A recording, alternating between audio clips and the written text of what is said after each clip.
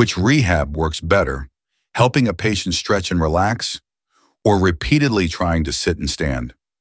Let's compare MRP with traditional neuro approaches and see what actually helps the brain relearn movement.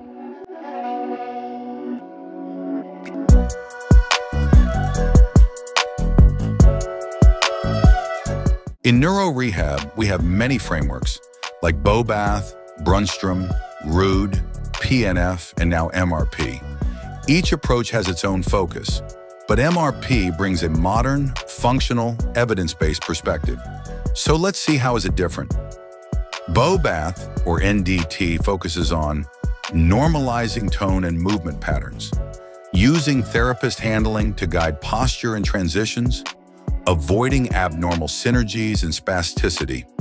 These are some core principles of NDT therapy, and it's about preparing the body before function happens. It is very useful, but sometimes too much therapist input can delay active motor learning. Brunnstrom's approach encourages using reflexes and synergies as stepping stones.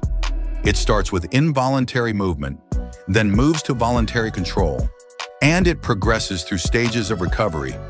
It is very useful in acute patients, but the challenge is it may reinforce abnormal patterns if not progressed correctly. ROODS' approach uses sensory stimulation, ice, tapping, brushing, to influence muscle tone, and also the inhibitory techniques to control muscle tone. And PNF, proprioceptive neuromuscular facilitation, focuses on patterns of movement like D1 and D2 diagonals used to build coordination and strength. These can be useful tools, but not always functional or task-specific. Motor Relearning Program, or MRP, focuses on functional tasks from day one. Here's how it stands out. In traditional methods, it is therapist-directed, whereas here it is actively done by the patient. Others use passive techniques, while MRP encourages active problem-solving. Other therapies avoid abnormal movement, but in MRP, we allow trial and error for motor learning in a task-specific way.